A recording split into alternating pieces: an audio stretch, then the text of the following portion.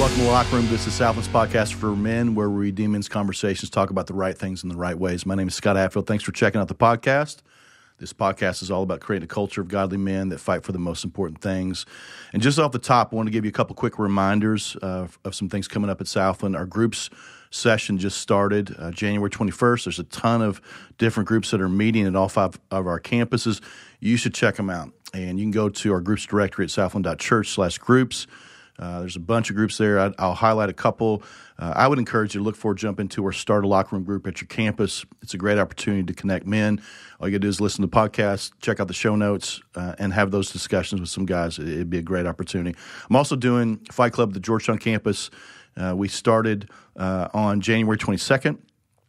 So we've done 1 week, and it's not too late if you attend the Georgetown campus. Invite someone, jump in with us. That's close to your birthday, isn't it? Isn't it like a week before your birthday? Yeah, 28, something 28, like that. yeah. And we both have January birthdays. So at Georgetown Fight Club, make sure you all sing happy birthday to Scott Hatfield. There you go. How about that? Already kind of leaning into who our guest is. I bet you can hear that voice. And if you don't attend that campus and you're just looking to jump in with us, we have guys from every campus that end up coming to Fight Club regardless. Doesn't matter. A bunch of campuses, one church. Go to the directory and you can sign up there. Bottom line is you need community. It's a game changer. And as I said last week, we're looking for marriage mentors who are willing to come alongside of pre-married and newly married couples. Here's what we're looking for. We're looking for couples that have been married for 10 years. If you've been married 8, we'll take you. Couples who are baptized believers that love our church, that are anchored in truth, that drive and support our vision. Couples who are willing to come alongside relationally to just share their wisdom, lessons that they've learned, mistakes that they've made, share your story. If you've been married only once and you've been married for 10 years, awesome. If you are remarried and your marriage is set on Christ and you're trying to live for Him as a couple, that's perfect. We'd love to have you. If you're interested in learning more, send me an email at shatfield@southland.church. We have interest meetings coming up at every campus where you can learn more about being a mentor. You can ask any questions. Those dates are in the show notes for you to check out. We'll have them at every campus. My guest for today, you probably already caught his voice. He's the founder, creator of our Locker Room podcast. He's a good friend of mine. His name is Scott Nickell. How are you, brother, man? What's up, man? I feel like I should receive royalties or something if I'm like the founder or something like that. There's been no checks. I'm not sure why. If I get paid for this, I'll let you know, but I don't think I am. What's up, buddy? How are you? I'm good. Trying to get warm. Yes. It's cold outside. It's 4 degrees this morning, and you did your cold plunge this morning? I did. How was shortened it? 90 seconds. So I've decided when it's under like 15 degrees, instead of 3 minutes, I do 90 seconds. Okay. Because what I've been reading is if it's that cold, you don't need that much time in there. Doesn't matter. It's brutal, man. My hands is the worst part, hands and feet. Oh, gosh. Yeah. What? How many days have you done this now? Let's see. This will be the third week, and I do it 4, so I'm not good at math, but that's 8. So I've done it 11 times. 11 times. Yeah. Tomorrow will be 12, and then I'll have 3 days off. Then you have 3 days off. 3 days off. Those glorious days, and they go fast, don't they? 3 wonderful days full of hot showers. 3 minutes takes a long time, doesn't it? It does. It does. And every time there's a part of me, because I use my phone as my timer. Yeah. And every time I think to myself, oh no, something's gone wrong. It should have been over by now. Something's wrong with my phone. And I have to tell myself, no, it's just you want to be out, and the alarm will go off in 30 seconds. But one day something will malfunction and I'll freeze to death. Find you out there floating with a phone that's face down, battery's dead. Yeah, that's right. Oh, dude, thanks for jumping on with us. Yep. We are in the middle of this locker room series that we're just talking about the ethos of godly men, culture, values, characteristics, actions of godly men. And I wanted you to come on for a couple weeks. We're going to go back to back to tackle a number of different topics. And today, before we get into that, we just launched the Southland's parenting podcast, and so I'd love for you to share a little bit about that. I know that we had an announcement about it this past weekend at church, but talk a little bit about it. Yeah, we've talked about this before. I have kind of an allergy to like parenting books and resources because oftentimes people who claim to be parenting experts are the last people you really want to listen to when it comes to parenting, because parenting is brutal, parenting's hard. Yeah. And so there's only been a few resources over the years that I've really, really liked and thought were really, really helpful. But I felt like we needed to create some sort of resource for our parents that acknowledged that reality, that we're not coming from a position of being experts and telling you, like, here's the 12 steps to having godly, obedient children. Instead, the theory or idea behind the podcast is simple, like you can't give what you don't have. So we're trying to impress upon parents what must be impressed upon their kids. And so it's just really important for us to understand that, man, our parenting is always going to operate out of the overflow of what God's doing in our hearts and our minds. And oftentimes what we want to do is we want to skip that step, and we just want to we want to fix our kids or address whatever's going on with them. But really what we need to do is address our own hearts first. And so that's the idea behind the podcast, and it's been fun recording it so far. That's a great premise. It's a great drive. There's no silver bullet other than we got to cling to Jesus. Yeah. And we got to trust him, and we got to do the hard things, but we got to bring a lot of grace and truth into all of those matters. So, and we've done 6 episodes, I think, Something like that. and we're releasing them kind of one week at a time. But any specific episodes or anything that you want to share about any of those? I know we did them a little bit. We did them a couple months ago. Yeah, there's a couple in there. One we did that was kind of unique was on how to pick a school to send your kids to, which I think is a pretty pressing pressing issue for a lot of parents. And so that one would be something just to pique some people's interest, because I know a lot of people are wrestling with that. So not trying to beat up any version of school. We've got kids in all of them, but just trying to wrestle through what does that look like in the times that we find ourselves in. So I think it's going to be really encouraging for our parents. I think it's going to be a great resource for us as a church, and I think it'll be a great resource that we'll want to share with other parents, because it's the hardest job on the planet. It just is. I've not come across anything more difficult in my life. I mean, I've seen Deadliest Catch, but you get off the boat after a little bit. So you don't leave this boat. So those fish don't talk. That's right. So today we're in the second part of this series, Ethos of Godly Men. And again, ethos is not a word that we use all the time, but it's a word that we understand. Basically, the definition of this is the characteristic spirit of culture, era, community, driven by its beliefs, values, and actions. And so we see ethos everywhere that we look. You see it in companies, organizations. You see it on sports teams. You see it in the military. Churches have their own unique ethos that drives them based on biblical understanding, the context where they're on mission and the people that they're trying to reach. You even see it in families. I mean, you spend a little time with someone's family, you kind of know how they tick, what's important to them, their beliefs, their values, what's important, what hills they die on, what hills they don't. And in this series, we're just trying to take a look at God's Word and pay real close attention to our leader, Jesus, because our hope is that we want to follow him and emulate him and become like him and be about the things that he wants to do in us and through us. And today I want you to come to talk for a couple weeks. But this one in particular today is about a message that you did two Sundays ago that focused in on how Jesus operated when he came to earth a couple thousand years ago. And you talked about how he lived, how he interacted with culture, and how his personal ethos, his values, and his mission were in conflict with the culture that he came to rescue and redeem. And this sermon was called How to Be Hated in 3 Easy Steps, which is a great title, by the way. Simple steps, not easy. That's right. Simple steps. Yeah, that's right.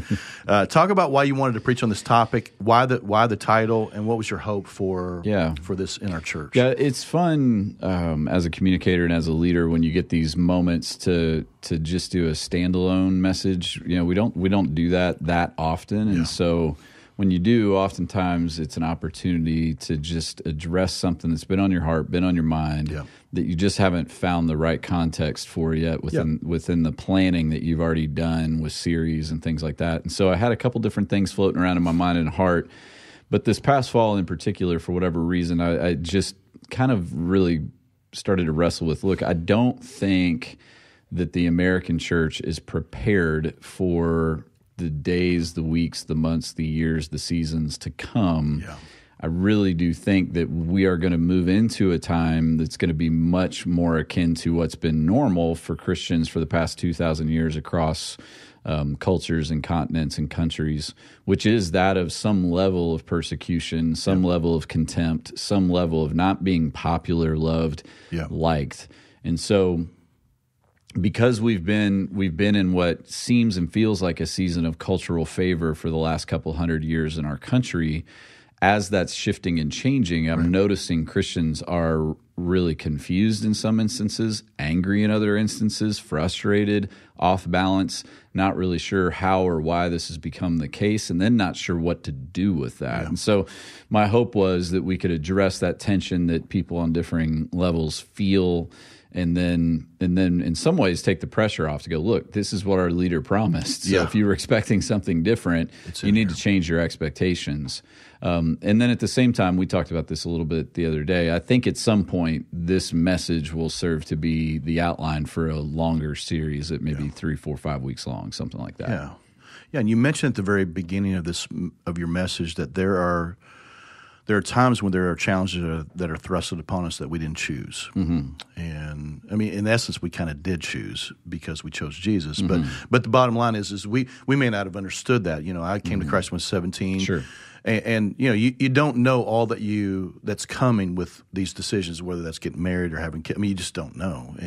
But you mentioned in that message that the big challenge for us in this new culture in America is how we navigate as Christ followers in a nation and a culture that's resistant to it. Yep. And you reminded us of what Jesus told the disciples, and he's telling us today in John 15:18, if the world hates you, remember that it hated me first. Yep. And he's telling us to go out and live for him. He's not saying go out and be mean or ugly or self-righteous. He's not saying be obnoxious. He's making reference to the collision course that we find ourselves in the middle of these conflicting ethoses, the world's ethos and then the ethos that we find in God's word that should drive us as men and us as Christ followers. And so take a minute just to talk about that challenge and where the current Church of Jesus finds itself today. I know you kind of really mentioned some of that, but you know, it's disoriented or big words. We see some that are, you know, progressively moving to a place where they deconstruct their faith. There's people that are afraid, on and on. What are some of the things? Yeah, what's interesting, and I think one of the reasons that people within the church have found themselves off balance and kind of surprised is because many within the church, and I think they're justified in feeling this way, are going, I haven't changed. I haven't changed what I've believed in the last 30, 40 years. Yeah. What's shifted is culture. Yes. So, you know, a great example of that is beliefs on sexuality and marriage. Yeah. You know, so if you would have told, you know, any person who was attending an Orthodox church that at some point in the future, you know, the Supreme Court of the United States would deem it legal for gay people to get married to one another, and that would be considered the equivalent and the same as heterosexual couples getting married, a lot of people would have struggled to even believe that that could be the case. Yeah. And so those who've held on to, man, this is just what tradition has held, this is what culture has held, and this is most importantly what the Bible has held and what Jesus has taught us. For thousands and thousands of years, we haven't moved. The culture has, and because the culture has moved, we are now perceived as being the enemy in some way, shape, or form. And so that's just one example of many where I think people are just off balance going, man, I didn't ask to get put in the cultural crosshairs. Yeah. All I did was remain where I was, but now I find myself in the cultural crosshairs. And so there's been reactions like, what do I do? Do I stay quiet? Do I speak up? Do I say what I believe? Do I hide what I believe? You know, what should I do? Yeah. No, that's excellent. You ask a question, why would anyone hate Jesus? And you mentioned that Jesus left no room for neutrality. And you mentioned a couple of these, and I added a couple in here. But you says you're either for me or against you. That's Matthew 12:30. The Bible talks about that there's no room for a lukewarm faith, Revelation 3:16. That Jesus lowers the boom with a lot of clarity in John 14:6. And you drove this point home. He says, I am the way, the truth, and the life. No one comes to the Father except through me. It's the most controversial verse in the Bible today, but it's the most loving thing if it's true. Yep. And if it's true, then it should really cause us to really stand up and consider and then adjust our lives to it. And so he wants us to know truth. He wants us to experience grace, and he wants us to have lasting hope. And I guess as you think about, you know, how these verses put Jesus in the line of fire, there's different passages in Revelation and Matthew, and then this one in John. It puts us in the line of fire as well. And so talk about, we may not have thought about that, we may not have realized that, but we are in the line of fire too. And so talk for a second just about that. Yeah, it gets perceived as arrogance. It's how dare you claim to know something so important and so profound. What we're claiming is, man, we're just relaying what our leader told us. And to your point, seems incredibly loving to not only say there's a place that you want to go, there's a place you want to be. It's going to be your ultimate home. It's a place where you'll belong. It's a place where there'll be no more pain, there'll be no more sadness, right on down the list. And by the way, here's the way to get there. It's me. You know, now that may be perceived as arrogant unless it's true. And so if it's true, then it's the most loving thing Jesus could possibly do. What would be unloving is for him to say, hey, there's this place. It's really awesome. There's going to be no more pain, no more sadness, no more, and I just, do your best to figure out how to get there. Hope you find me. Yeah, hope you can figure that out. I mean, I wouldn't want to presume upon you and tell you how to get there. That would be arrogant of me. So maybe you'll figure it out on your own. Maybe you won't, but I'll be waiting. That would be unloving and cruel, And so Jesus is neither of those things. But our culture has an allergy to a lot of things. It has an allergy to confidence. Sure. It has an allergy to truth. It has an allergy to exclusivity in any way, shape, or form. Yeah. It has an allergy to the very idea that I could be wrong about anything. Yeah. And so if I come to the table with some preconceived notions about God, about heaven, whatever that may be, religion, spirituality, and then I'm confronted with someone like Jesus who just drills down on this and goes, there's no room. You're either for me or against me. That is very faux pas in our culture. Yeah. So for any follower of Jesus to stand with Jesus in that puts us in the crosshairs as well. Now, that's why I think we're also seeing, though, a whole bunch of people who've been traditionally, found themselves in Christian churches, followers of Jesus, have started to re-examine things and to look for ways out from under the very things that Jesus said, and yet somehow still claim to be Christians at the same time. We're seeing it with sexuality. We're seeing it with the exclusivity of the gospel, right on down the list. Yeah. I mean, the things concerning us in our church and the church is we see people say they follow Jesus, but they're unwilling to surrender their lives to the lordship of Jesus. Yep.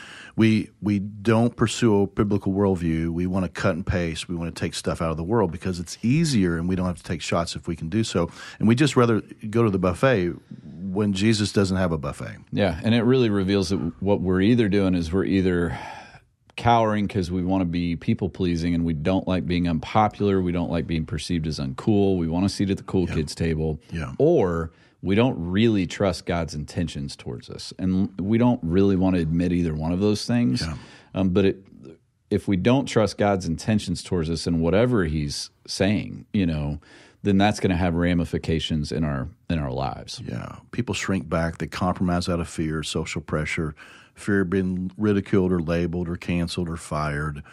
I know you love my analogies, and I got a good one for you. I say this all the time. I've said it for a long time. If you're a Christ follower, you're playing an away game. Yep.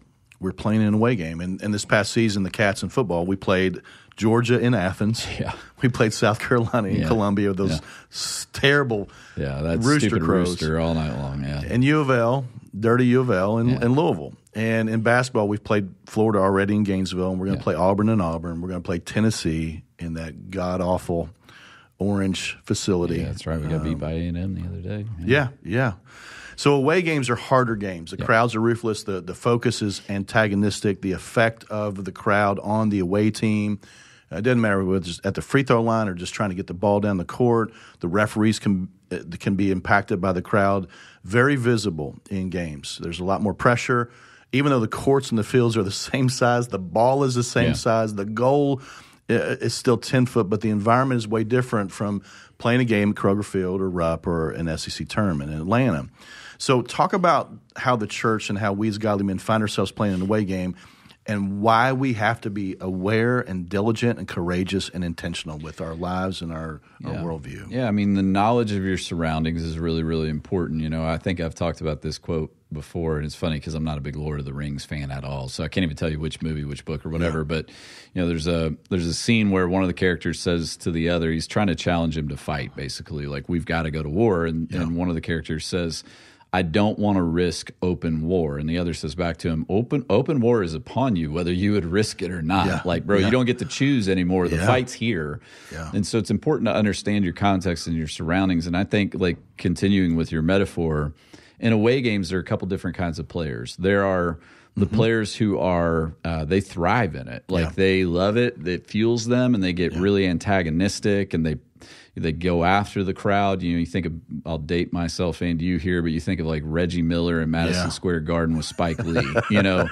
He's going to drop buckets on you, turn and cuss you out, and make all kinds of gestures.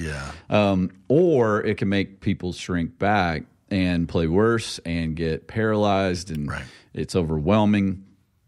I think as Christians, again, continuing with the metaphors, we don't want to be unnecessarily provoked. And we don't want to perceive it as like, man, I just need to come out guns blazing, throwing, balls, exactly. Absolutely. And because some people can take this mandate of like, all right, well, if Jesus says I'm going to be hated, then let me go try to provoke people to hate me. That's not what Jesus said. That's not what we're saying. If you'll just follow Jesus, it's coming. Live like Jesus, it's coming. Like you don't have to go provoke it. And we want to be, kind of like the Locker Room Podcast. We want to be known for talking about the right things in the right ways. If we're going to be hated, let's be hated for the right things in the right ways, not because we were big jerks. For the right reasons. Right, for the right reasons, not for being big jerks. And we've seen enough people in the modern evangelical world like take this as like a mandate, like, okay, go be a big jerk to everybody. So we don't need to do that. No. Also, though, we don't need to shrink back. So there's some things that I think we need to make promises to ourselves on. I'm not going to lie.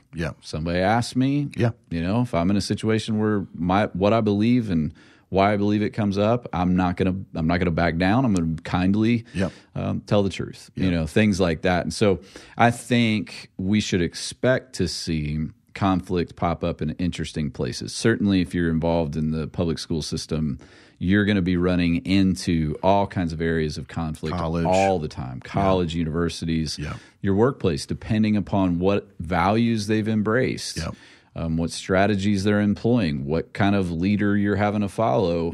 You may end up being put in positions where you feel like you have to compromise in what you believe and what you say and what you can do. And so it's going to be important to navigate those with confidence that it's okay if you end up in the crossfire. And that may happen.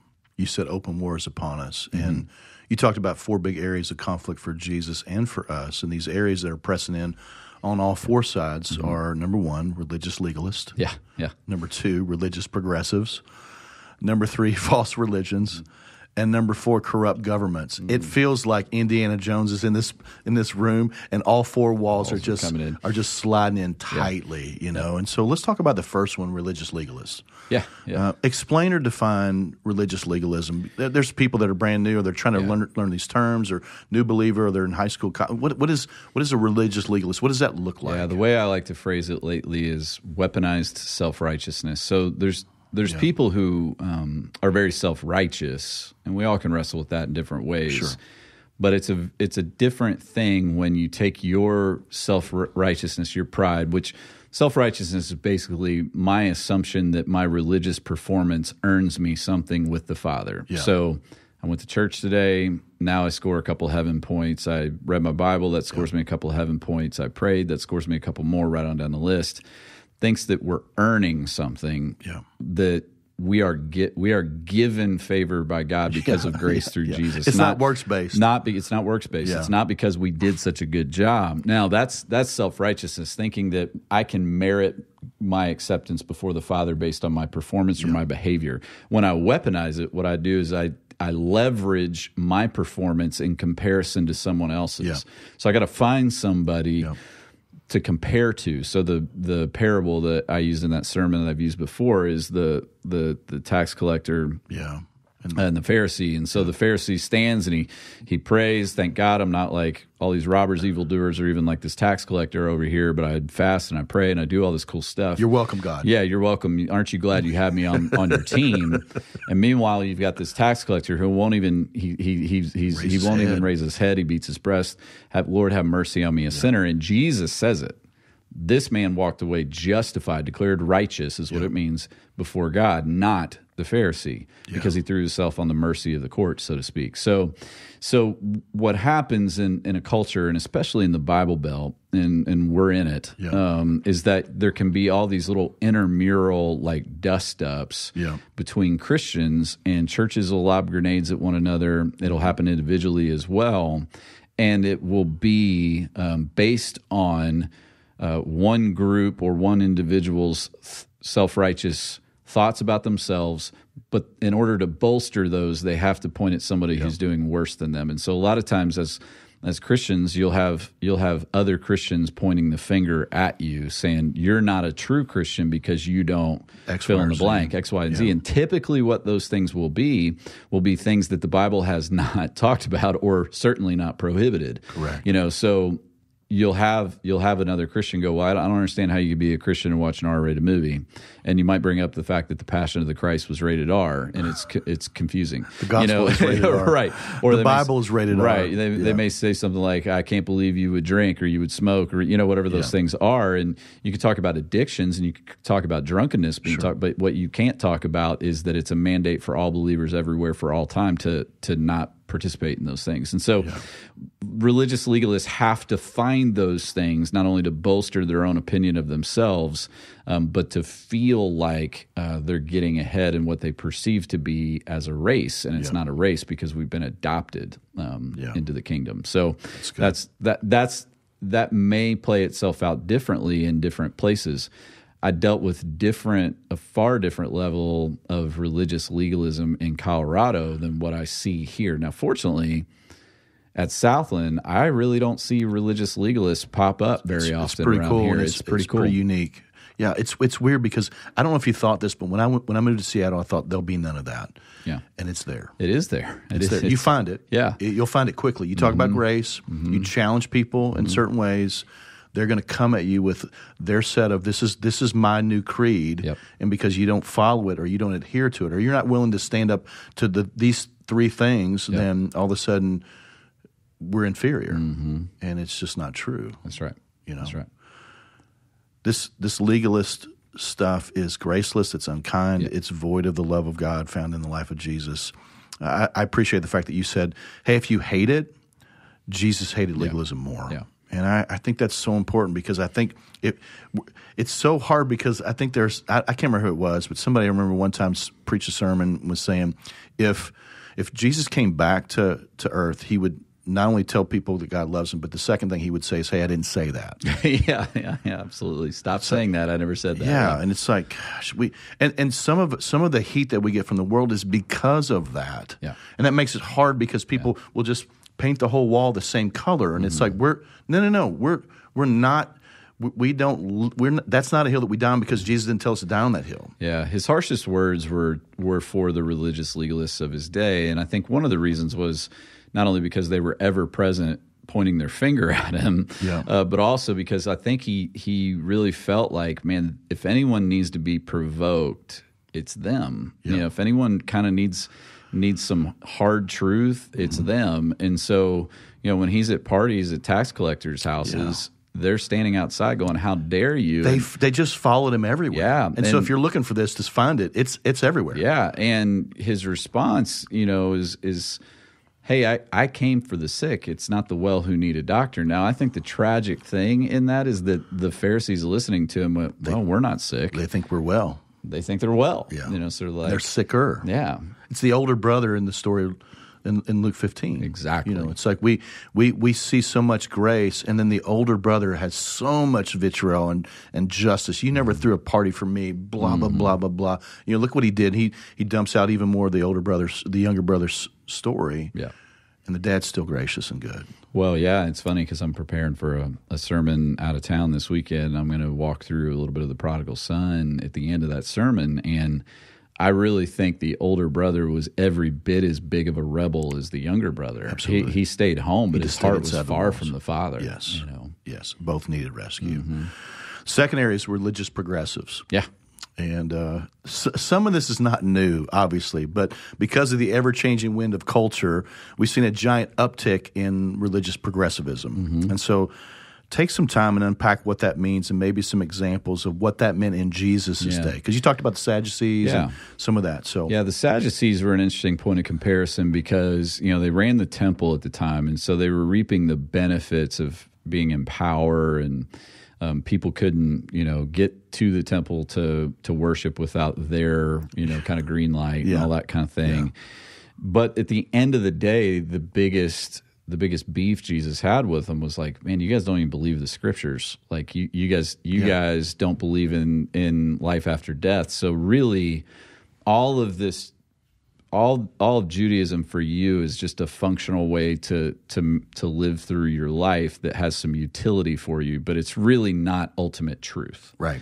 So that creates all kinds of opportunity to really, at the end of the day, it doesn't matter what you do, Right. And so I think it's a pretty easy comparison to what we see going on with what I called religious progressives of our day. And at the end of the day, we start talking about the word deconstruction and things like that. Oftentimes, one of the first stops people make on their way towards a total deconstruction of their faith is either into a religiously progressive worldview combined with oftentimes a religiously progressive church. And typically the first place we go with that has some sort of impact sexually. Yeah. And I've joked about this before, but I really believe it. Like the first step in deconstruction, or one of the very first steps that tends to happen, is you'll see somebody who starts questioning orthodox beliefs or historically just traditional beliefs that Christians have held for a long, long time because they're what we see in the Bible. They'll start to question, did God really, did he really mean that whole thing about one man and one woman in the context of marriage? Did Jesus really mean when he went back and talked about what God intended from the beginning was for one man and one woman to stay together, and he gave very few exceptions for that? Did he really mean? And the thing that bothers me the most about that, there's a lot of things, but one of them is the whole phrasing of did God, did he really mean? That sounds familiar to me. It sounds a lot like what Satan said in the garden. Did God really say? Yeah. And so what we use as cover, we use the word conversation as a cover. We're just having a conversation. We're just having a dialogue. Sure. We're just asking questions. And in the religiously progressive movement, everything begins with questioning really big, really significant things that if those fall, a lot of dominoes fall. Yeah, the authority of Scripture. Yeah, that's right. Yeah, and you just start when you start cutting pieces out of the Bible, you'll just never stop cutting, and it doesn't even matter what part it is you start with. And we as believers, we don't get to do that. That's right. I did a sermon years and years ago called "A Highlighter and a Pair of Scissors." And I had a highlighter in one hand, a pair of scissors in the other. And the reality is that's the way most of us approach the Bible. And certain things we highlight, there's other things we either would love to cut out, but we don't have the courage to do it, but we just conveniently ignore. Right. And Jesus comes along and he makes clear, hey, none of this Old Testament stuff is going away. Yeah. I'm fulfilling significant portions of it. So none of it has failed. It was all pointing to me. So Jesus didn't let go of the Old Testament.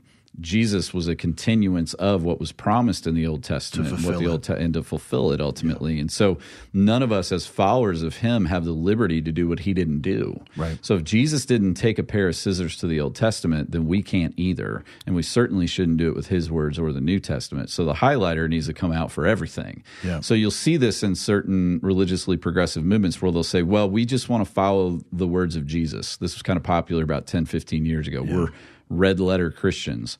Yeah. Well, the problem with that idea is all the guy who spoke those red letters spoke, first of all, quoted a lot of black letters. Yeah. And secondly, did not separate or delineate between what he was saying as being somehow above and beyond. It was all the authority of Scripture because it all came from God. So I think oftentimes we take liberties with things that Jesus certainly didn't take liberty with. And part of the problem is because we're ashamed to say, yeah, that's what Jesus said, that's what he believed, and so that's what I say, and that's what I believe. Right. Or I just don't want to do it. Yeah, I just don't want to do it. I just want to justify my own lifestyle and call myself a Christian. Right. And that's what we'll see so often. Somebody deconstructs their faith. They say, I'm no longer a Christian, or I'm questioning and all that kind of thing. The next thing you'll see is they've divorced somebody, or they're sleeping with somebody, or whatever that may be. Because at the end of the day, it's like, man, I just want to do what I want to do, and I need some justification for it. Yeah, listen, if you want to doubt, or you have doubts, then the reality is when you throw out the truth source or authority, then it just opens you up to everything else. Yeah. And, hey, use your brain and ask good questions, but you have to go back to truth to see what it is that it says.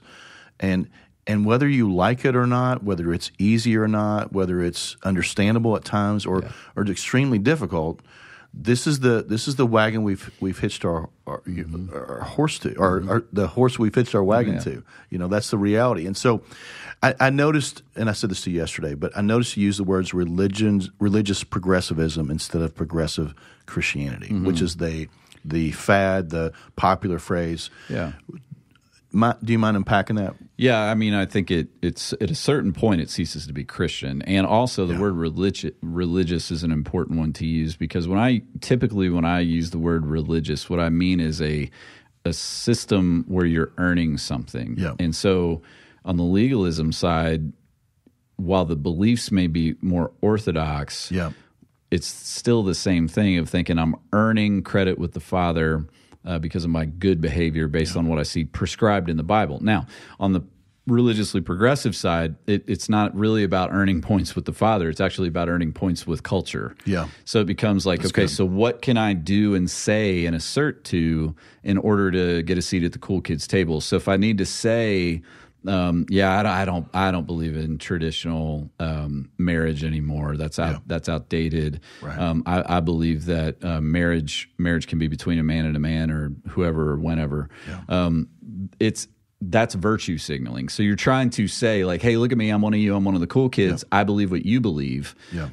But what's striking to me about that is, why would you want to earn points with someone who doesn't follow Jesus? Yeah. Like, what is the benefit there outside of just some sort of cultural equity that we shouldn't be trying to acquire anyway? Right. So, Christopher Hitchens was my favorite atheist, big name atheist back in the day when the new atheist movement was big. And I watched an interview, and I think I actually read the interview that a lady did with him one time. And basically her question was, hey, I'm a Christian, but I'm not a Christian like the kind that you talk about. Like, I don't believe in sin. I don't believe in life after death. I don't believe in all this kind of stuff. And so she was expecting him to go, oh, well, cool. You're like an enlightened Christian. Right. Like, maybe we can have further dialogue. And what he actually did was he goes, well, you're just not a Christian. He's an atheist. He doesn't have a dog in the fight. He's going, I mean, you're either on the team or you're not. He recognizes he could see it. Yeah. Yeah, he could see it. And he had a much greater appreciation for people that he perceived to be the real McCoy, not people who were trying to pander to him. Correct. Progressive Christianity isn't Christianity. It's another gospel, and it's not the gospel. Right. And when we dilute or alter or change it, it ceases to be what God intended it to be. Yeah. And so, as you're talking about this earlier, it's like I'm in my mind, I'm going back to Revelation. At the end of the book, it says, if anyone adds to or takes away from. Yeah.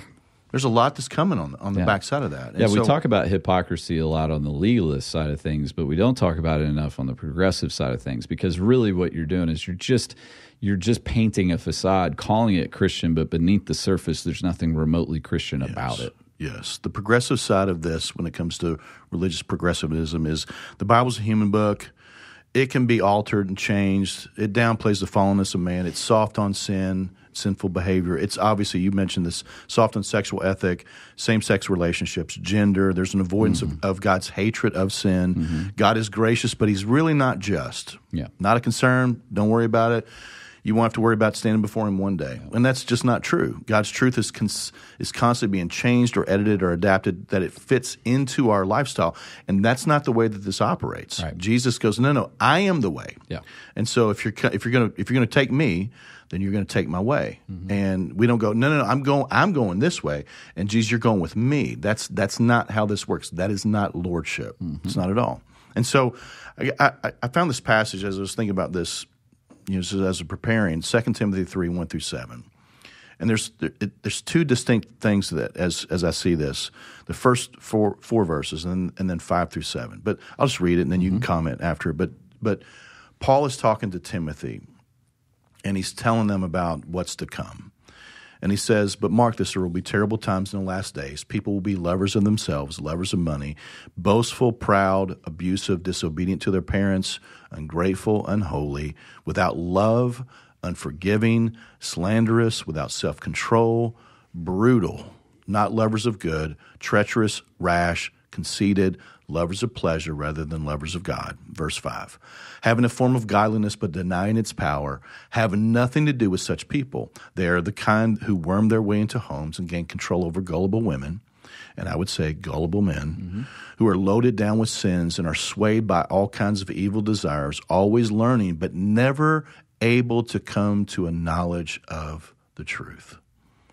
And so he's telling about this culture that exists in their day and certainly exists in our day. And so anything from the first 4, the last 3 verses that just... Yeah, I mean, it reminds me of Romans 1 and some other places you'll see Paul do similar things where he just goes down this long laundry list of like, it devolves into chaos. You're going to see all this stuff happen. Yeah. I think everybody for the last 2,000 years has read that, highlighted that, circled that, and thought, well, he was talking about today. And they were all right. Yeah, right. They were right in Ephesus when he wrote it to Timothy. He was going, yeah, that's today. Like the day's coming, but it's also like right now. And I think we get hung up on thinking, well, when's that day coming? Right. It feels like it's right now. Well, yeah, we're in the last days. We are. Yeah. I promise. Jesus said it was true. And then I think the other piece to that, Paul talks about this with Tim, people will try to gather teachers, to tell them what their itching ears want to hear, and I'll find people that want to tell me things that I like, things that the ways that I want to live. And I go, man, that's my teacher. That's right. And there's no shortage of there was no shortage then, but man, there's certainly no shortage now. No. I mean, in the age of the information age and the internet and all Books, that kind of thing. podcasts, blogs. And you can those guys don't even have to go to someone's home to infiltrate it. They're already in it, So it's just far more acutely present today than it was back then. And I think the context of just always dialoguing, talking, conversing, but never actually arriving at a place of firm belief. Yeah. Like, this is what I believe. These are the hills I'm willing to die on, and denying the power of the gospel. That's what you'll see in these progressive circles. Just dialogue. We're just talking. Yeah. It's like nailing Jell-O to a wall. Like, you can't get anybody to commit to any firm foundation because the whole thing depends on there not being a firm foundation. Yeah, that's good. That's good. In this podcast, you've got all kinds of different listeners. You've got high school students and college students and young adults. You got new believers. You got dads with kids, young kids, middle school and high school kids. What wisdom would you share with them? How can we guard ourselves against this religious progressivism that's prevalent in our culture? Yeah, I would say if you're prone to people pleasing, pay close attention to this, because if you're prone to people pleasing, this is going to be even more tempting for you. So if you're one of those folks who you have a high concern for what other people think about you, this is going to be something you really have to keep high on your radar. Yeah. If you're the type of person who likes to avoid conflict, be careful. Yeah. If you're the type of person who really worries about other people's feelings, be careful. Yeah. Now, on the flip side, if you love conflict, you love a good fight, and you don't give a rat's about other people's feelings, and you're going to have to be careful, but in a different way. Yeah. Similarly to what we've already talked about, don't just go slinging flames everywhere. Model your tone and your behavior after Jesus's. Don't get out ahead of him and don't get behind him. Just stay right there with him. And I think for both camps, if we'll go, okay, Jesus really challenges me, if I'm a people pleaser, towards courage. Yeah. Jesus really challenges me towards moving toward a problem, moving toward conflict, loving people with hard truth. Yeah. That's hard for me and challenging for me, but because I'm trying to follow after Jesus and his Holy Spirit's shaping me and conforming me into his image, I'm going to join him in that endeavor and becoming more like him. Yeah. Now, he moves us toward conviction and purity. He moves us toward doing the next right thing. He moves us away from and toward certain things. And if we find ourselves being moved away from the right things, that's a problem. That's right. And on the flip side, if my struggle is, man, I struggle with kindness, I need to adjust my tone. I need to make sure compassion and love and mercy and grace are all a part of what I'm communicating to a lost and broken world. Not like I'm really excited that the world's going to hell in a handbasket. Right. Some people you would think, man, they just love it that people are headed towards hell. Why would you love that? Jesus didn't, So I think on both sides, we have to, again, if we're keeping Jesus in clear focus, if you're a husband and a father, a student, wherever you may be, that's the thing you're going to have to pay attention to is what your personality is, the strengths and weaknesses, and how Jesus speaks into those and challenges those. Yeah. And, we get books brought to us all the time or podcasts and things like just because something says Christian. Yeah, doesn't mean it is. Doesn't mean it is. Mm-hmm. And so you got to be careful. And as you're reading or listening to something, you have to go back to the worldview a biblical worldview that God's giving us in His Word. And if you don't have that, then you've got to get in God's Word. You have to know His truth, because if you don't, then you'll just be moved by lies and deceit. You'll be moved away from truth. And so pay very close attention as to who you put as your teachers, because if they're just telling you what your itching ears want to hear, it's going to put you in harm's way and all that you care about. So this thing about progressive Christianity, again, we hate that phrase because it doesn't feel very Christian at all. But Alicia Childers has a podcast, and she tackles this a number of times. I looked, and it's like 6 or 7 times. She came and spoke at our women's conference. If you're interested in learning more about that, and maybe you've got kids, you're trying to figure out how to navigate some of that stuff, or you're a new believer, then you can check that out. But she does a really, really good job talking about this stuff. You parked on this point when you spoke about these 2 words, grace and truth. And I know grace and truth is 3 words, but we're just going to highlight the 2.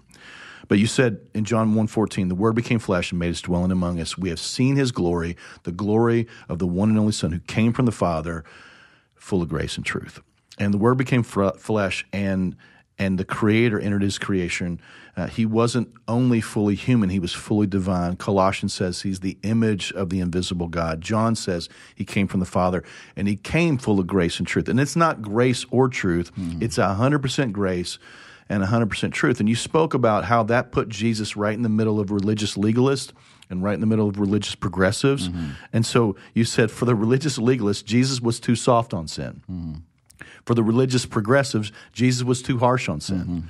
And the reality is Jesus demonstrated full of grace and full of truth over and over again in every interaction in the gospel, in every conversation, in every exchange with the religious and the irreligious, with the disciples, the rich and the poor, the possessed and the powerful. He did all of those things. I mean, the cross is a picture of full of grace and full of truth. He loved us. He died for us. And also there's truth. That truth was somebody had to die for our sin. And Jesus he became our substitutionary atonement for us. The empty tomb is a declaration of grace and truth, that sin wasn't just defeated, that grace and truth took care of all of that, and we can now live unafraid of death and unafraid of anything in this life because He is truly who He says He is. It's very important for us as Christ followers. You even said this corporately and also personally. And so expand on what that means for us as we try to follow our leader and live in that. Here's the biggest part, is living in that tension. Yeah. How do we live in that tension rightly? Because we're going to get shot from both sides. Yeah, I think of the interaction with the woman who was caught in the act of adultery as a perfect example. Because one team, let's say the religious progressives, they love that story right up until the moment Jesus looks at her and says, "Where are those that condemn you?" And she says, "They're not here." "Well, then neither do I condemn you." They're like, "That's awesome." And that's where they want to stop the story. But then Jesus says, "Go and sin no more." And that's deeply offensive. Wait a second, Jesus, are you saying what she was doing was sin? How do you know why she ended up in that? Blah, blah, blah, blah. No, Jesus says what she was doing was sinful. And He says, don't do that anymore. Don't do that. I love you. Yeah, love you. It matters. And because I love you, don't do that Don't anymore. make your life worse by tacking on more of this stuff. Trust me. Come toward me. Yeah, the other team, the religious legalists, the one who somehow captured her, drug her into the temple courts, and then stood there with stones ready to literally kill her at Jesus' command, when Jesus says, "Those of you who are without sin, throw the first stone," and it's always interesting to me that it's the oldest to the youngest. Yeah, oldest are just like, "I'm out." Yeah, they're like, I got a long laundry list. I got nothing to say against that. And so the religious legalists are disappointed that the lady didn't get stoned. Yeah, absolutely. Like, dadgummit, why did Jesus do that? So then when you see that grid, grace and truth, you'll see it everywhere in Jesus's interactions. Yeah, you'll see it in his interaction with the Samaritan woman at the well. Religious progressives are fine right up until that moment that he goes, "Hey, why don't you go get your husband?" Yeah, and she says, "Well, I don't have a husband." Yeah, and he goes, "Yeah, that's true. Truth bomb. You've had 5, and the one that you're living with now is not even your husband." Yeah. And all of a sudden, the religious progressives go, "Well, how dare you, Jesus?" Yeah. The religious legalists, on the other hand, are going, "Why are you even talking to a Samaritan woman? Don't you know the rules? You can't do this. You're not You're supposed in public. to do that. She's a Samaritan. And by the way, she's a woman. We don't want her or her people to get saved. They're not on our team. They're not on our team. Yeah. It's like the New Testament equivalent to Jonah, who's like, God, I'm not going there because I know you. You'll save those people. If I preach to them to repent, they'll do it. They might do it, and then you'll welcome them in. And I don't like them. And He's miserable. They're miserable. Yeah. And if we get down that road, we get miserable too. That's right. That's right. Yeah, we have to follow Jesus to the middle of the field, but know that puts us in the middle of the battle. And you said this, and I'm really glad that you said this in your message. We don't do grace and truth perfectly. No, it's impossible for us to do perfectly. But we have to really fight as men of God who live in that tension. And here's the deal. You said this. You won't be liked, and at times you'll be hated. You're going to take shots. You'll be accused of being too soft or too harsh. There's a high probability you'll be made fun of, labeled in a number of ways: narrow-minded, judgmental, fundamentalist, old-fashioned, intolerant, bigoted, racist, homophobic, transphobic, et cetera, et cetera. Those opposed to Christ followers who stand with Jesus, there will be words and labels fashioned to attack those who are meant to harm and wound and silence and marginalize. All they're trying to do is get you to be quiet, just to stop. And so here's the deal. You got to put your cup on. You got to realize that our world is a battlefield, and some of the arrows will come from people in the world who have no association with Jesus, and some of those arrows will come from friendly fire, people inside the church. And Jesus talked about this in Matthew 5:10-12. He says, "Blessed are those who are persecuted because of righteousness, for theirs is the kingdom of heaven. Blessed are you when people insult you and persecute you and falsely say all kinds of evil against you because of me. Rejoice and be glad, because great is your reward in heaven. For in the same way they have persecuted the prophets who were before you." He's just telling us, hey, man, it's happened, it's going to happen, and it's going to happen again.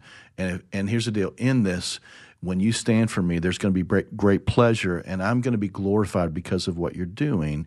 Because what we're doing is we're not trying to be right. We're trying to bring hope to people. And the fact is, we can't just bring grace. The truth is what tells us our need for grace. Yeah. I think we're so accustomed to people pandering to us that it gets really off-putting when Jesus doesn't pander to anybody. Yeah. Because Jesus wasn't running for office. Right.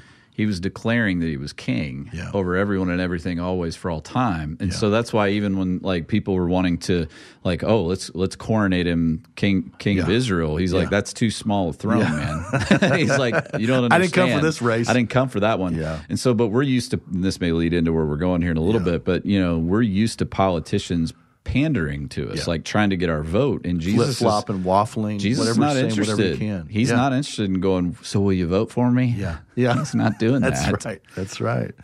So false religions. You told 2 stories. We just talked about the one with the well. Yeah. He offers her living water, grace. Yep. And then eventually he says, hey, go tell your husband. And that's when that whole truth bomb comes in. You have no husband. Yep. You've got 5. You've had 5, and the man you're living with is not your husband. He gives her grace and truth, and she tries to change the subject on anything. Let's talk about where we should worship, what mountain, and and eventually she's talking about the Messiah, and he just says, he pulls back the curtain and says, hey, you're looking at him, And then the second story is about Jesus healing this tortured demoniac in Matthew 5, and he's, I think you mentioned this, and you may say it better, but he was a product of his culture, and Jesus has ultimate authority. He stands his ground. He looks him in the face, and he tells the demons to leave, and they leave. They don't argue. They don't go, hey, well, hold on. They know who he is, right. And they don't argue. They obey. Yeah. And when Jesus entered the world in human flesh, he entered a world full of gods.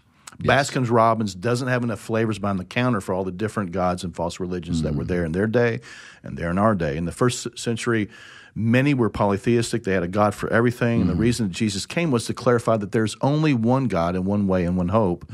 And now in a world full of coexist bumper stickers and flooded with all kinds of world religions, and you just live your truth, man, as long as you're sincere, as long as you're a good person, all roads lead up the same mountain of God. It doesn't matter what church, what God, what path, what book. Jesus came to destroy all those false narratives. And you said in your message about false religion, Jesus doesn't allow any room in the human heart for anyone or anything else.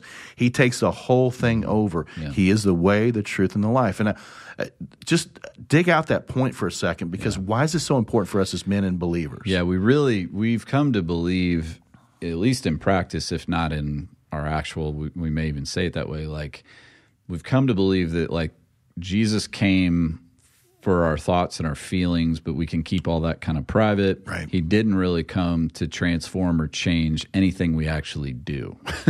So, you may assent to the right beliefs, but it doesn't really matter if that shows up in your marriage, your parenting, the way you work, everything. Right. So we compartmentalize things and go, okay, Jesus, you get these two little boxes called like church and my private interactions with you and my prayer life and things like that. But when it comes to how I interact with the office, like you get no say. Yeah. When it comes to how I treat my wife, you get no say. When it comes to what I do in front of a computer, absolutely no say. When you can go right on down the list. Yeah. And Jesus never made that promise. Yeah. When he is asked what's the greatest commandment, love the Lord your God with all your heart, soul, mind, and strength, and love your neighbor as yourself.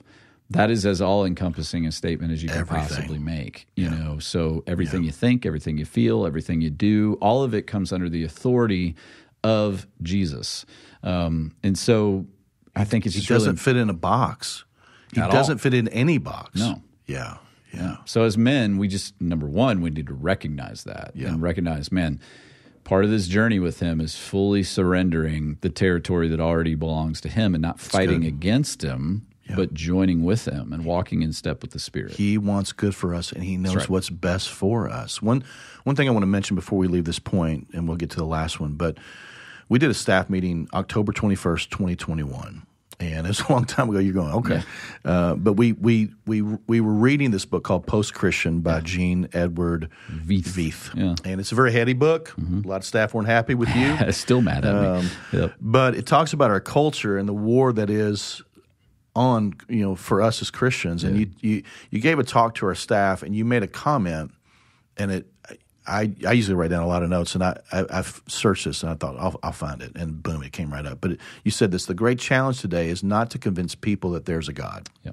The great challenge is to convince people that there's only one God. I'm going to say that again. The great challenge today is not to convince people that there's a God. The great challenge is to convince people that there's only one God.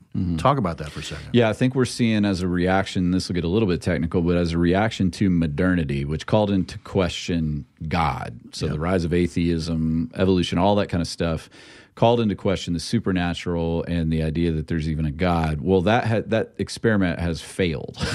So we're actually stepping into a postmodern time frame, which is actually far more like pagan times, where, man, you had people who believed in, like you said earlier, gods for everything. So if you go, there's certain places you can go in Lexington, but Pearl Street in Boulder, where Allie and I, used to live, if you walk down it, I mean, you will see every possible religion that you can imagine. I remember doing a man on the street thing there one time, and a girl talking about how she was Wiccan, and she worshiped flowers and trees, and so people worship literally anything and everything. So it's a lot more akin to like when Paul was in Athens. Yeah.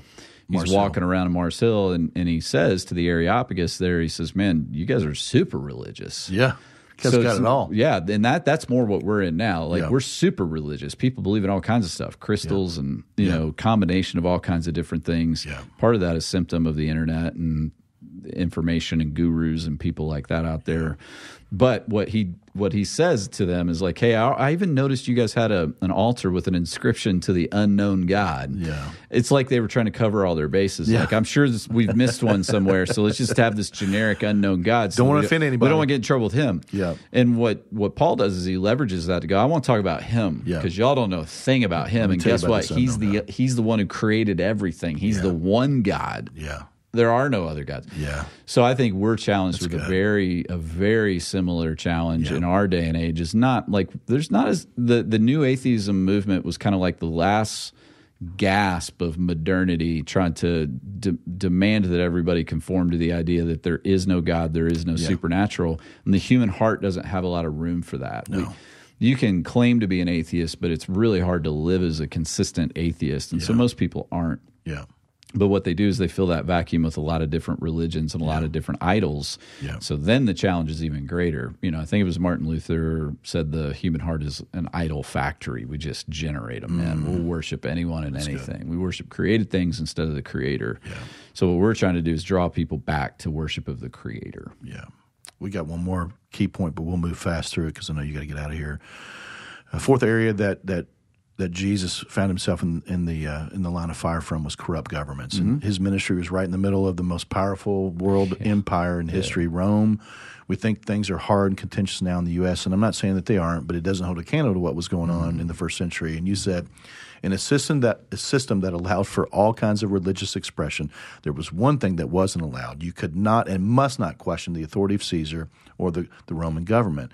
And Jesus was looked at as a threat from the religious leaders, legalists, the religious progressive, false religions, and now the superpower of Rome, corrupt governments. And you walked us back and forth through this conversation that Jesus had with Pilate. And the reality is Pilate didn't want to have anything to do with Jesus. And maybe at first he just didn't want to be bothered, but something in him knew that he should stay out of the middle of this. He didn't want to be bothered. He tried to move Jesus back to Caiaphas, but that was only temporary. And the charges brought against Jesus were many. False accusations, lies about Jesus, but one that stuck.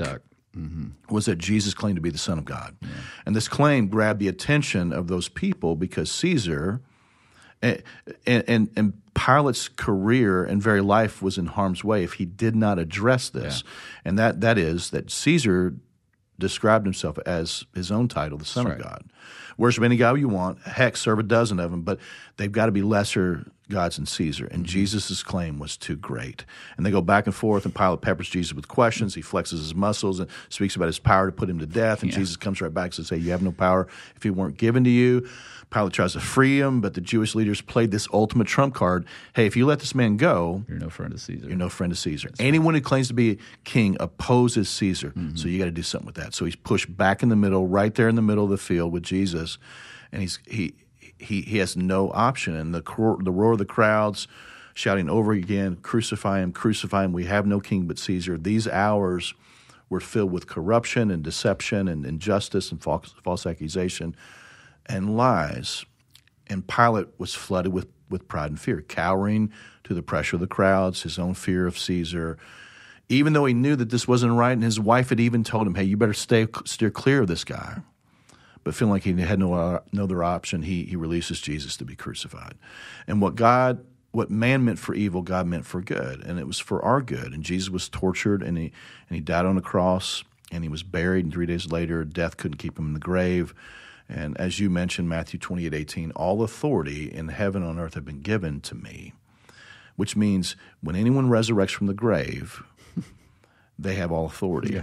And then you said that means that there is no area of anyone's life anywhere that Jesus isn't willing to stay out of. There's no issue that Jesus doesn't have authority over. There's no cultural boundary that he's unwilling to cross. This means that Jesus is king over everyone. He is king over Elon Musk, Bill Gates, Jeff Bezos. He's king over Donald Trump, Joe Biden. He's king over the White House, the courthouse, the schoolhouse, the church house, and even more controversial than that, he's king over your house and my house. Bro, you went Tommy Lee Jones in the future on that. Talk about the importance of that statement. Yeah, there's so much that could be said. I think one of the things that we've come to idolize and worship in our culture that's so confusing for people, and this is the second I say the word, people are going to freak out. Some people is democracy, and so because of the temperature of our political environment. Everybody claims that the other team's threatening democracy. Right. And it's funny because I don't know that most people could actually define what democracy is or the fact that we're in a democratic republic and the distinctions between that. That's all another discussion for another day. Right. But what we do tend to think is if 51% of the people think one thing and 49% of the people think the other thing, whoever the 51% team is not only wins, but they're actually right. They're right, yeah.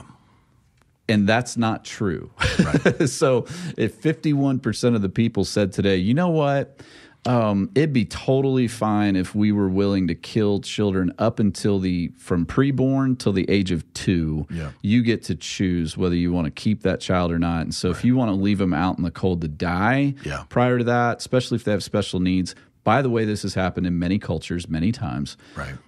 51% of the people thought that, believed that, and voted it in. That would not make it right, and it wouldn't make it true. Just because it's a popular majority, it doesn't mean that it's truthful. And so one of the great conflicts of my ministry has been when people have come to me, either in writing or in person or whatever, and said, man, you're getting real political. And what I always respond with is, I didn't get anything. Yeah.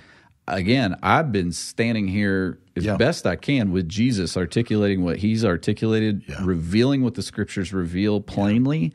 And if something that's revealed in the scriptures or something Jesus spoke into becomes a political issue, I don't have the luxury of being able to leave it alone. Yeah.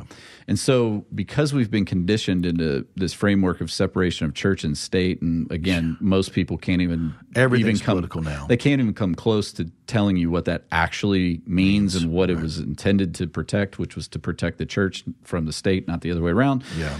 We've come to think that preachers are just not allowed to talk about anything that is today political. Now, we've seen a lot of preachers do this wrong. I need to acknowledge that. Sure.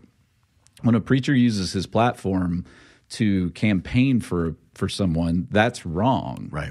Because you're actually submitting to a structure that you are actually the church. The church is over and above that, right? So people have done this poorly, they've done it incorrectly, but the right reaction is not to entirely withdraw from anything and everything that might be remotely considered political, because guess what? That circle's so small, we'd be left to talk about what exactly. Yeah. Stay in your lane. It would be a little bitty lane that you can't even get a car in. At this point in our culture, I can't even think of an example of what it'd be okay to talk about. Yeah. In the old days, it'd been like, hey, could you don't talk about abortion, don't talk about homosexuality, don't talk. Now it's literally like anything and everything I say, people go, well, you're just being political. Well, if you see everything through a political lens, I can't fix that for you. Yeah. But I still have to talk about these things. Absolutely. You made a very important statement. Jesus defines what love looks like and what love is. Yeah. Jesus loves us enough to not leave us to our own devices and allow us to walk down deadly paths. He loves us enough to call out our sin and not only point us in a better direction, but to be the way for us. Mm-hmm. That's crucial. And I think we want to there's something in us that wants to resist that in the world. And it's like, man, he just wants good for us. Mm-hmm. And he knows what's right and true. He was the creator, sustainer of life, and we can trust him. And it ain't always going to be popular, and it's going to put us in harm's way, which is really important. You close and you pointed people toward the gospel and to repent and come home. You close with reminding us we will be accused of showing too much grace to sinful people. Southland or us, we will be accused of delivering too much truth to sinful people. Mm-hmm. We will be accused of being too exclusive by false religions, and we will be accused of being too expansive by corrupt governments. But it's okay. Yeah. It's going to be okay. And there's a couple verses, and then I'll wrap up. 1 Peter 4:14 through 16, it says, if you're insulted because you bear the name of Christ, you will be blessed. For the glorious Spirit of God rests upon you. If you suffer, however, it must not be from murder or stealing or making trouble or prying into other people's affairs. Yeah. But it is of no shame to suffer for being a Christian. Praise God for the privilege of being called by his name. And then Paul gives us some good insight here. Philippians 1:27-30 says, "But whatever happens, conduct yourself in a manner worthy of the gospel of Christ. Then whether I come, see you, or only hear about you in my absence, I know that you will stand firm in the one Spirit, striving together as one for the faith of the gospel, without being frightened in any way by those who oppose you. This is a sign to them that they will be destroyed, but that you will be saved, and that by God. For it has been granted to you on behalf of Christ," this is so big, "not only to believe in him, but to also suffer for him, since you're going through the same struggle you saw that I have, and now hear that I still have." He's in prison. He's in chains. And he's saying, hey, listen, Jesus told you, I'm telling you, it's going to happen. Stay. But how you suffer is important, and how you conduct yourself is super important. So anything else in that? Yeah, I mean, I'd wrap up by just saying we seem to be so concerned about making sure that we're found on the right side of history, as if history, this thing called history, were some sort of judge and arbiter of what's right and wrong and true. Yeah. And it's a ploy, it's a device, that harkens back to Christians who were pro-slavery, that kind of thing. And so it's a useful trump card to play on. Don't you want to be on the right side of history? You don't want to be like those people. Yeah. Well, no, I want to be on the right side of Jesus. Yeah. The people who abolished slavery did so specifically because they were followers of Jesus. Yeah, right. It was Jesus that led to the abolition of slavery, both in Europe and here. And so I don't really care at all about what people 100 years from now. Yeah. First of all, how narcissistic to think they're going to be thinking about Scott Nickell 100 years from now. Well, he was on the wrong side of history. They're not going to be thinking about any of us. Yeah. Name your great-great-grandfather. Yeah. You can't. Okay, so I'm far more concerned about being on the right side of Jesus, sheltered by his righteousness, following after him and letting the chips fall where they may. And so I think every man, we need to reconcile with that and be okay with that. Yeah. This was a phenomenal message. It was on January 7th. If you didn't get to hear it, How to Be Hated in 3 Easy Steps, Simple Steps, you can go online and check it out. If you heard it and you went, man, I caught some of it, you need to hear it again, I'd encourage you to listen to it. There's also a graphic that you used in service that we'll put up on the video so that way they can see it. It'll be in the show notes so that way you can pull it up. I think it just helps us kind of see where Jesus is found in the middle of those crosshairs with those 4 areas, and where we find ourselves in this process too. And so I'll wrap up. You mentioned Reggie Miller, talking about our age. This wasn't in our notes yesterday, but I thought about this 23 years ago, the San Francisco 49ers were playing the Dallas Cowboys. During that game, 49ers wide receiver Terrell Owens went and scored a touchdown, and then to rub it in Dallas's face, he sprinted to the logo in the middle of the field, and he lifted his arms. The crowd resounded with boos and jeers and vitriol. Later, Terrell Owens scored a second touchdown, and what did he do? Emmitt Smith. He went right back to the middle of the field, and he got to the star, and this time it was different. And it was Emmitt Smith. I saw Emmitt Smith. I saw George Teague, who was free safety. Thought it was Emmitt. Came full speed, launching Terrell Owens like a missile, and knocked him down. Yeah. Why? Because Terrell Owens was playing an away game. Yeah. You stand on and disrespect the home team. You're gonna be viewed as a threat. And so, Nickell, your sermon clarifies for us where we find ourselves if we're going to follow, obey, live for, and stand for Jesus. It puts us in the middle of the field, standing in the enemy's territory where we're going to take shots. And the beautiful and empowering thing that we got to remember is that we're not standing in the middle of the field alone. Jesus stands with us, and he'll give us what we need to stay standing. And if we get knocked down, he'll give us the power to get back up and live for him. And just to wrap up, big discussion today as we think about the ethos of men. And I want to close with this question. The question is what has God been saying to you? We covered a lot of ground, talked about a lot of different things. But what's the Holy Spirit been saying to you? And where is he prompting you and speaking to you? And if you're not a Christ follower, our prayer today is that you would consider the claims of Jesus, investigate them for yourself, and take the most important step in your life and accept his invitation to follow him and let him be your King and your Savior. But if you are a Christ follower, our prayer, men, is that God would drive you to a deeper commitment to follow Jesus, to lock arms with him and us, and enter the battlefield and move to the middle of the field in this away game that we find ourselves in, where Jesus is embodying grace and truth, declaring who he is, and who we are because of him, and standing for and fighting with and fighting for the most important things, and trying to be a voice in a very dark place so that we can reach the people that maybe even are antagonistic toward the things that we actually believe. Why? Because he's worth it, and because people matter to God. Any final words, man? All right. Thanks for jumping on. Great stuff. Excited to see how God's going to use this episode. Appreciate you, man. Thanks for killing that sermon, and grateful for the truth that we're going to discover and keep trying to live out. If this podcast has encouraged you, I'd love to hear from you. If you're wrestling with Christianity, would love to talk to you more about what it means to be a Christ follower, or figuring out what your next step is. Shoot us an email at lockerroom@southland.church. And as always, if this podcast has encouraged you, share it with your friend. Let's get after it. Let's fight for the most important things. Let's catch you next time on Locker Room.